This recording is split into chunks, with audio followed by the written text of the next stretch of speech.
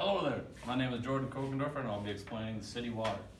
So initially we got the city water coming from the city of Edmonton, goes into the water softener, which mixes sodium with the magnesium and calcium inside there to decrease the hardness to 2 ppm or less.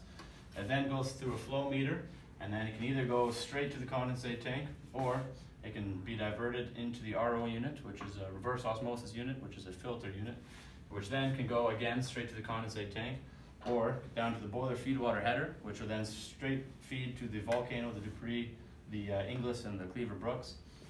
And then, or we can go to the condensate tank, which is just a storage tank for all the softened water that's been through there. And it's got a level transmitter, a temperature transmitter, and then it's vented to atmosphere. From there, it can be pumped right up to the deaerator. And now how it used to be able to go right into the tank of the deaerator, but that has since been changed.